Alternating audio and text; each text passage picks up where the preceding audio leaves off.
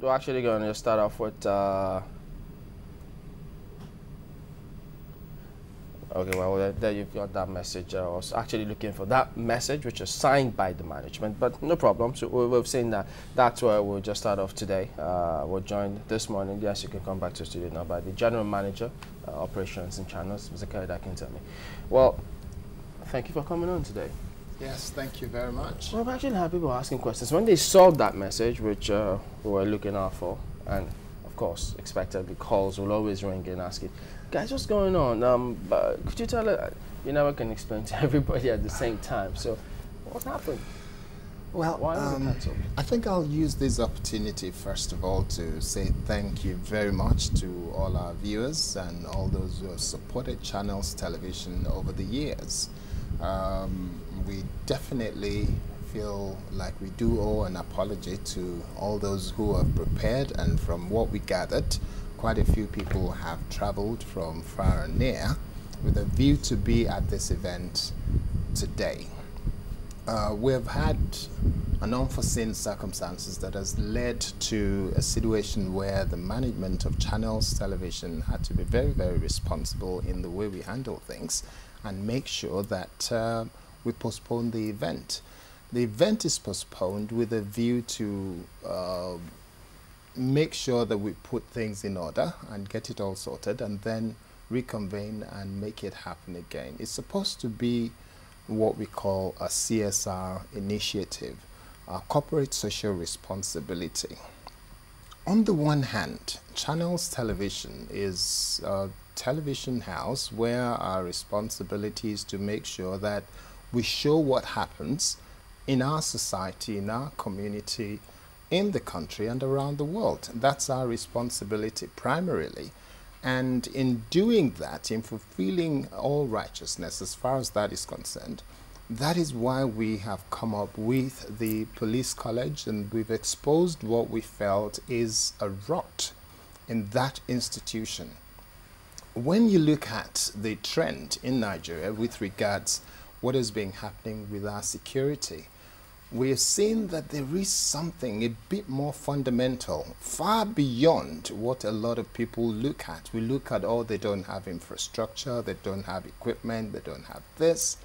But the real thing is not the number of ammunitions and guns and equipment that you give them. It is first and foremost the training that you give the police. And that's what we have said, we have to go back to the basics. Let's go back to the very beginning, the training that will give our cadets and the recruits. If we get that right, then we'll be in a position where we can then progress to the kind of equipment and infrastructure that they have at their disposal to make sure that they're able to do their job. That's why we have chosen this as our CSR. So if I have to come in here, in other words, it means that when we talk about training here, it goes beyond the physical aspect, but you're talking about even the mental training that they should get from such institutions. All the elements of training.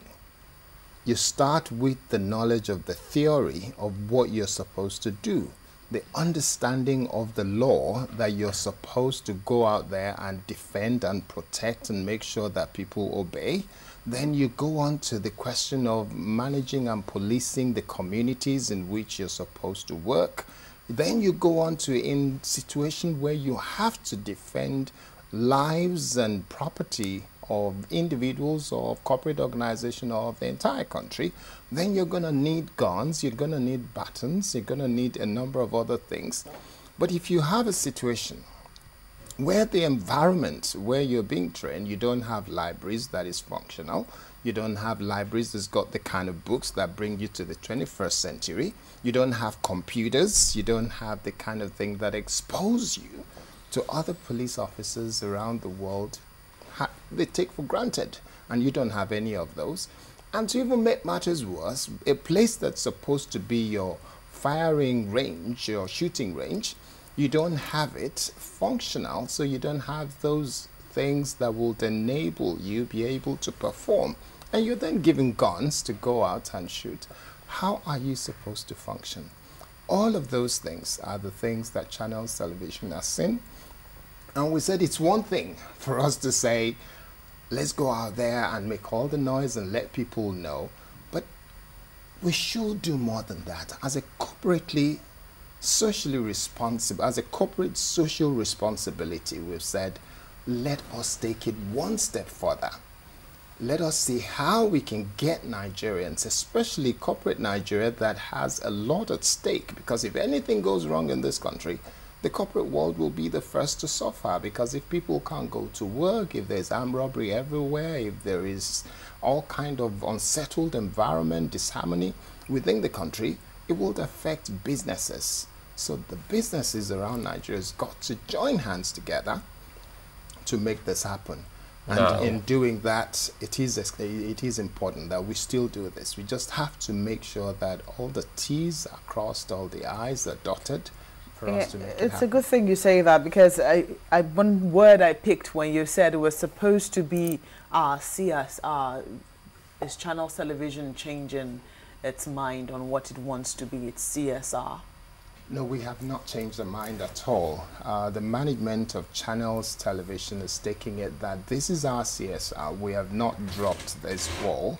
We have not completely abandoned it. It gladdens our heart when we see what happens around the country in terms of how the police officers around the country feel, how Nigerians have responded.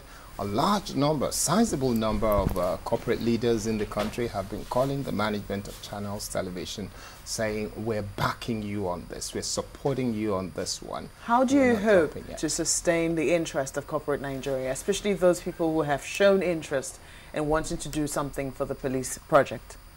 Well, we intend to sustain this by making sure that we continue to sensitize Nigerians on this issue. We continue to deal with a number of people in business, in politics, in civil society, talk to them, engage them, and keep their interest until at that time. It's not going to be a long term. We're not talking of, oh no, we're not going to do this until next year. That's not the point we're making. It's got to happen. It's got to happen pretty soon. And part of what we will be doing on Channels Television is what we've been doing over the last few weeks and months, which is to continue to talk about it. And that's why I am here. Does this affect in any way our editorial judgment?